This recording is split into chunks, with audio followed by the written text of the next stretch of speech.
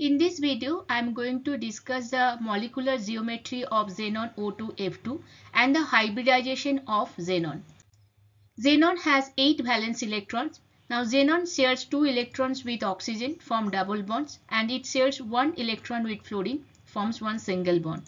So this is the structure of xenon O2F2. Xenon has 2 double bonds with 2 oxygen atoms, 2 single bonds with 2 fluorine atoms, and 1 lone pair. When we want to find out the hybridization of central element, we have to check number of sigma bonds and lone pair. So here xenon has 4 sigma bonds and 1 lone pair. That means it is 5 electron pairs.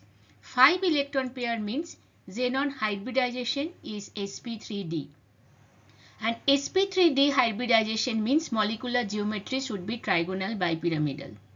But xenon O2F2 contains 1 lone pair. So molecular geometry will be distorted trigonal bipyramidal. Now this lone pair will occupy the equatorial position to reduce the bond pair lone pair repulsion. So this double bond oxygen bond pair and this lone pair angle is 120 degree.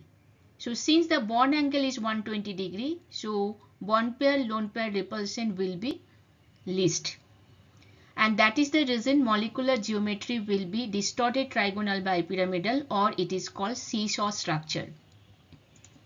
Now there will be a bond pair lone pair repulsion between this xenon fluorine bond pair and this lone pair.